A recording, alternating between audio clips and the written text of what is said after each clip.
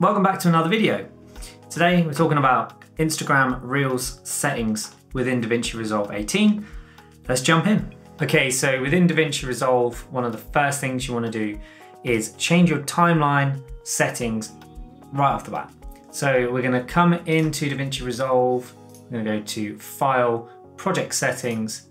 Within here, we're going to change our timeline resolution to a custom 1080 by 1920. And then your timeline frame rate can be anything up to 30 frames a second maximum. Once you change those, everything else will change. Just make sure you click save. The next settings we want to change are our export settings. So in the delivery window, which is the little rocket ship icon, I love that. I think it's a real nice addition. When you go in there, what you want to do is go to a custom export and start customizing these settings.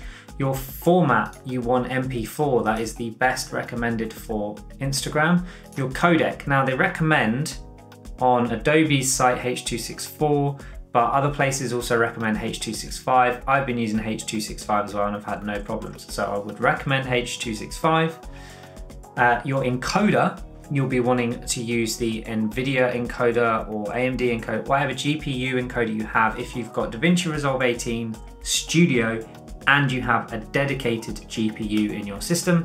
Otherwise, you want to leave it as native, which just means it's going to use your CPU instead of any GPU where needed.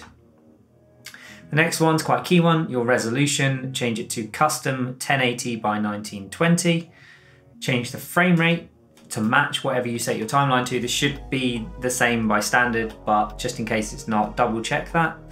And then your quality, you will want to change your quality settings from automatic to restrict to 3500, which is in kilobits a second, which basically means you're doing the compression within DaVinci Resolve rather than letting Instagram use its crappy compression algorithm afterwards. It does make a difference. It's the same on any social media platform.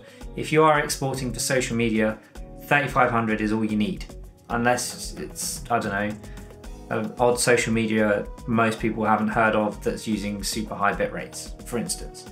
And then once you've done that, that is literally all you needed to do to customize DaVinci Resolve settings so that you can create Instagram Reels simply and effectively. If you did like this video, don't forget to like, comment, get subscribed for more tips. I've got plenty more on the way. And until the next one, see ya.